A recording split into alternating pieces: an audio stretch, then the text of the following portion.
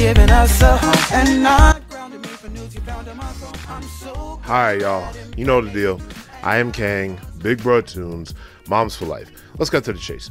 So one of the many issues I have with on Twitter are the garbage hot takes I see, whether it be Steven Universe Discourse, modern animation hot takes, or people calling shit woke every time a show has casual minority rep. You get no bitches! What am I talking about exactly? Crusty ass niggas, or crusty motherfuckers from our Caucasian audience.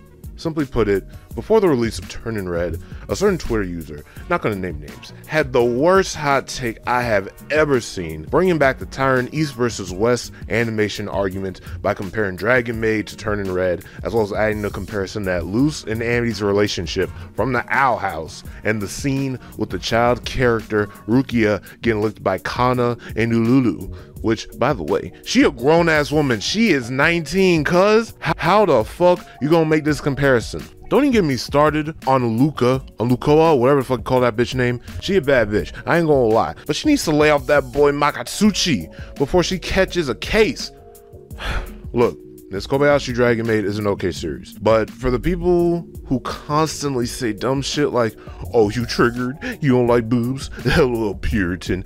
Nah, because we're talking about the weird shit that they do with the kids. Kana is a 1,000-year-old dragon, but this girl is built like a 9-year-old and the mind of an infant. Yet, she out here like this with Rukia. And y'all weird motherfuckers think that shit is cute. Again, Lukua about to catch a case fucking with this kid. Doesn't help this nigga's name is fucking Shota, as in Shotokan, aka Lolicon for boys. Gross ass. Listen, regardless of how you feel about Turning Red, Western animation, or your weird love of anime, just appreciate animation as a whole and the many people behind it. Also, his coonery buffoonery looking ass bitch is setting us back to the dark ages of cartoon reviewers, and we do not need that.